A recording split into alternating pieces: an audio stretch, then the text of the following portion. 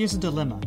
You're outside, it's freezing, and someone puts a warm cup in your hands. Here you go, this kind someone says.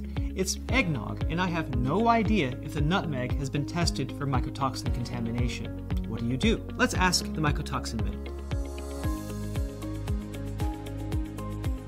It's December now, and from where I'm standing way up here in the northern hemisphere, it's cold. And if you're like me, you'll reach for that cup of eggnog, mulled wine, or punch for relief. But before we wander too close to the punch bowl, let's ask a question. What is it about them that makes the festive flavors of cinnamon, nutmeg, pepper, turmeric, and others such ripe targets for mycotoxin-producing molds? In general, it's to do with where they're from. Although many of us in the frigid latitudes reach for our favorite spices when it starts to get cold, most of them come from the tropics. High humidity and temperatures there conspire to create conditions favorable for the production of aflatoxins and ochratoxin A. In fact, it's such a well-known problem that the Codex Alimentarius has a specific code of practice for the prevention and reduction of mycotoxins in spices. What does the Codex say?